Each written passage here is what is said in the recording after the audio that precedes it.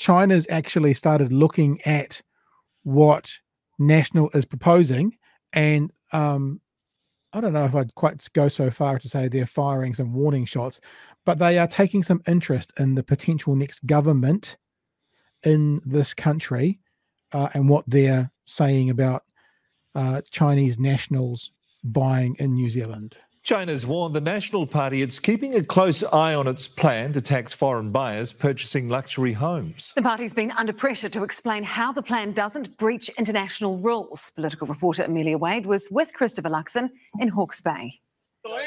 This is Christopher Lux on. G'day, Tom. Look, it's Chris Luxon from the National Party here, mate. His first job campaigning was to meet with National Party royalty farmers. I think farmers have been treated as villains in New Zealand over the last 6 years. And for the past 6 days, when people say that, I always remind them that the outgoing president of Federated Farmers, when Jacinda Ardern retired, said the farmers are losing a friend in Jacinda Ardern. So this narrative has been sold pretty well by the right when the lobby group, would they be the lobby group? The representative group of farmers in New Zealand seems to think that at the very least Jacinda Ardern did well for them. And that's his words. I've had a bit of an episode or two on Twitter today where people are telling me that I'm biased after I've put 2 quotes out. You put this quote here out, then this quote there out, and then someone says, didn't realize how biased you are. And I'm like, hang on, I'm just quoting 2 different people and asking what's the difference between them. Now I'm paraphrasing, but he did say that Jacinda was a friend of farmers, yet we still have this narrative that, you know, National is the party of farmers, although I don't know if they're going to be that good for the environment, and surely the environment is good for farmers, Chewy. It's not even the environment. These guys completely forget the Mbovis outbreak down here. That National completely fumbled that they chopped biosecurity resources, and then they had an Mbovis outbreak, and they completely mishandled containing that outbreak. Like, I don't see why farmers just completely gloss over that. You had farmers down south that were just having to euthanize and burn their entire crop, their entire herds, and then their farms were quarantined, and that was because of National's mishandling of that. No, but Chewy, but they got to reduce their number of Eurocats by 0.1% and put it on a billboard. So, you know, all good, all good. All right, we'll keep going. National's been under pressure over its tax policy. We had advice from experts and lawyers before, and we've continued to talk to experts afterwards as well. So we had advice before on free trade agreements, and then when we realized there was these things called tax treaties that we had no advice on before, we got advice after. And it's a little bit like true. Sometimes we've said this on the show that I can't even think of a good example, but a politician or a public figure will say something, and it's either just dumb luck that they hit the right thing with no research, or they completely balls up and they try and fit their answer into it. They try and make it true. It feels like they're now trying to make it true, National. They've ballsed up by not getting the advice before they release the policy, and now they're trying to fit the policy into the law rather than making sure they're right with the law and then doing the policy. And it doesn't look like it's working. As we said last night, their expert said you will be able to tax people from China if they're residents in New Zealand. The legislation says, this is the legislation, the treaty says you cannot tax residents in China. So in other words, they're not residents of New Zealand, so you can't tax them, although that's National's tax expert saying you can tax them if they're New Zealand residents, but they're not. They're Chinese residents, or they're Japanese residents, or they're Canadian residents. So their expert is actually saying, as long as they're residents of New Zealand, you can tax them. But the treaty says the residents in our country shall not be taxed. So even their own expert, I haven't seen anyone else pick up on this, but even their own expert is kind of acknowledging that the actual treaty, the legislation, is what stands up at the moment, because they're not, a foreign buyer is not a resident of New Zealand by definition. They're a foreign buyer. All right, we'll keep going. Well, talked about its plan to bring back foreign buyers, but only for luxury homes with a 15% tax. But National didn't get any formal advice on whether that could breach our tax treaties, especially with China, whose citizens could make up a third of the foreign buyers' national needs. And we are very confident and absolutely confident in our numbers and also in our proposal. And China's saying, you better be. The Chinese ambassador told News Hub we're studying the specific details and implications and hope the final legislation is consistent with the agreements that we've signed. Are you worried about how China might react to it? No, I'm not. Why not? I'm not, because we are very confident that actually we have done the work. The clause in So this is the horse shit bit. We are very confident we've done the work. Hang on, Mr. Luxon, you didn't do any work on tax treaties before you released it. How can you be very confident you've done the work if you didn't do any of it until days after you released the policy? In other words, no work was done. So this is a politician saving face. You know what? I would have more respect if they went, you know what? We didn't, there was something we missed, but we're confident on reviewing it that it's still fine. That's not what they're saying. They're saying we did the work, and they didn't. They simply didn't, and we know they didn't, and they've said they didn't. You know, Nicola Willis said on Q&A, subsequently, we've spoken to experts around treaties. So this is the actual legislation that is it News How we're watching? Whatever the news is talking about. our treaty, which would let us tax Chinese buyers as a promise not to discriminate on the grounds of nationality, says the National Party's preferred tax expert, Robin Oliver. As a sovereign country, we can tax anybody how we like. But Labor has its own preferred tax experts who say if that's so what that means is we can break a treaty. We can tax whoever we want. Of course, we're a sovereign country. Yeah, the sovereign country can do whatever we want. It doesn't free us from consequences. Yeah, exactly right. What are the consequences from breaking that treaty? Loves consequences. So why is he not seeing this one? Like this is my whole feeling on all of this, right? Is that they're just like they've come up with this down at the backbencher, and that they haven't thought of cause and effect. They haven't thought of unintended consequences. They haven't thought of anything outside of this will play well on the electorate. This will get us in. I wonder how those farmers will feel should National be government, they introduce this policy, and then China goes, well, we're pulling out of the free trade agreement. How will that make farmers exporting product to China feel? I wonder. Milk solids? No, don't need powdered milk. You'll have to find another market as big as ours. All right. This is the Labor Party now saying what their experts are saying.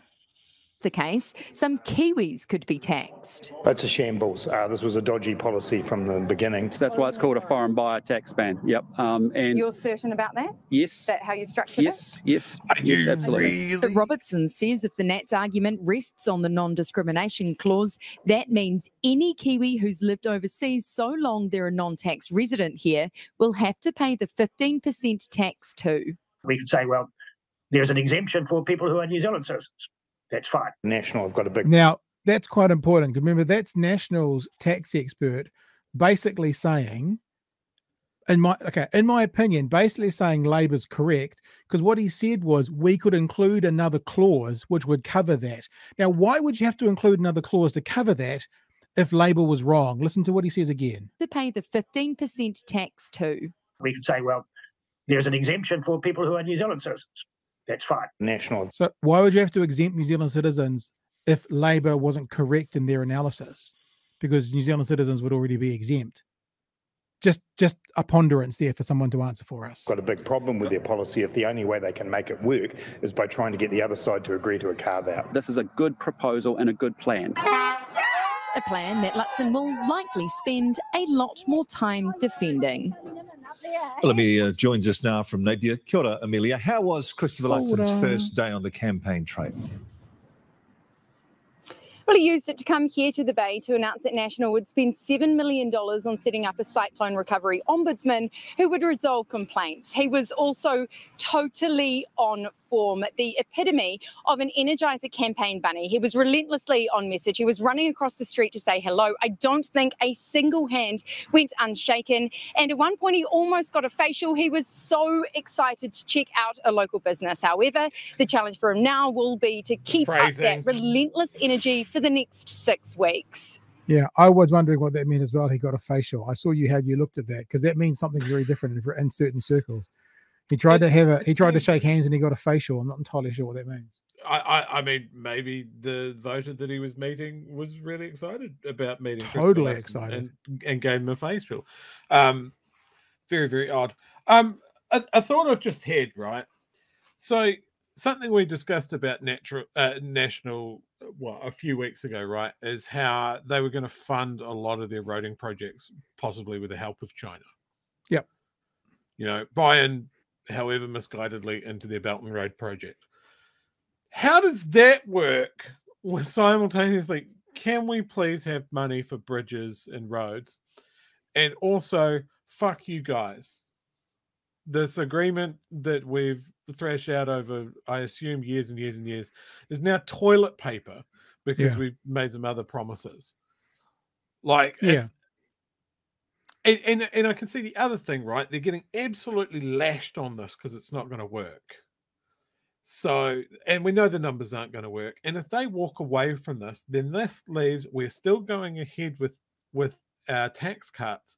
We're just going to have to cut services even harder than we planned. And even harder than if this goes in and our numbers aren't right. Like, this is a disaster. Yeah. It's a slow motion train wreck. Yeah, and look, it's you're completely right, Chewy. I think that's exactly it. Nicola Willis really frustrated me in the Q&A program where she went, "Look, let's be serious," and she started talking about how giving Chinese nationals an opportunity to buy. Of course, China's going to be into that. I'm not going to kind of do the reds under the bed or anything, that kind of stuff from the bloomin' ancient past, but I don't get the feeling that the Chinese government in general is altruistic and are happy for their citizens to be taken advantage of just to let them back in our marketplace. And I think we've already seen that with that report that was from last night, but that we showed tonight. They're like, we're keeping an eye on you guys, and I think it's going to be. I think it's going to be bad. I think that the numbers don't work, and there's going to be a flow-on effect from it. And like as you say, once they've made that guarantee, which they have, Nicola Willis again did it in the weekend. If they have to find that money and they can't find it from foreign buyers, they'll find it from cutting or selling. Traditionally, Chinese governments kept a very close eye on the National Party, with a former trained spy in the National Party. You can't get more obvious than that. Like, this is a house of cards that they have built. Every time we kind of flip one out, we find another piece of information. I saw something today that was very interesting. Yeah. There is a development happening in, I think it's Central Otago in Winton. It's a big housing development because Central Otago is sort of blowing up, right? Stephen Joyce is on the board, and pretty much every house in that development is expected to go for more than $2 million. Why do you think that they would be doing something like this to encourage foreign overseas buyers to come in and buy expensive houses again? Like, there's vested interests everywhere in this. And he was involved in the Sky City thing as well, which this is not from today, but it says this is from June. Big boost for Winton Land. Ex-finance minister Stephen Joyce becomes director. Resource consent win. Yeah. Is that what they're building in Winton? Yeah. Good Lord. So, National to lift foreign buyer ban for houses over $2 million to afford the tax cuts. This outfit that has Stephen Joyce on the board wants to build homes that mainly sell for more than $2 million. National supports this guy in his legal fight to build. This is, I guess, someone involved in this development as well, who is also has done big donations to National with a former National MP on the board. It's It's crazy. Like that area will blow up. There's lots of things happening. This is why there's also been a big push for a new airport in Taris. It's just a web. And Joyce was also involved in the discussions with Sky City about these overseas gambling websites. One other thing, I don't know too much about the story. I haven't read too much into it yet, but I just scrolled down and I saw one line that says RNZ reported this month how cash grab Waikato University had paid nearly $1 million to Joyce Advisory. So he's got his nose in that money. Oh, is that for the well? new doctor training facility? Yeah. RNZ obtained records detailing dozens of invoices from that business to Waikato University between December 2019 and December 2022, totaling $966,000. Tertiary Education Union organizer at Waikato University, Shane Vulgar, great name, said the union was shocked and appalled by the amount of money the university had spent on Joyce Advisory. There you go. Wow. So you ask what they do, and you know, just remember all the criticism of Jacinda. Oh, she's going on a speaking tour. Hello, you know, she's someone who's done something and achieved something. This guy, yep, he was in government, but he was never a prime minister. But he seems to be doing pretty well for himself off the back of that. You got Paula Bennett and Stephen Joyce running around just lining up skittles for national. It's crazy.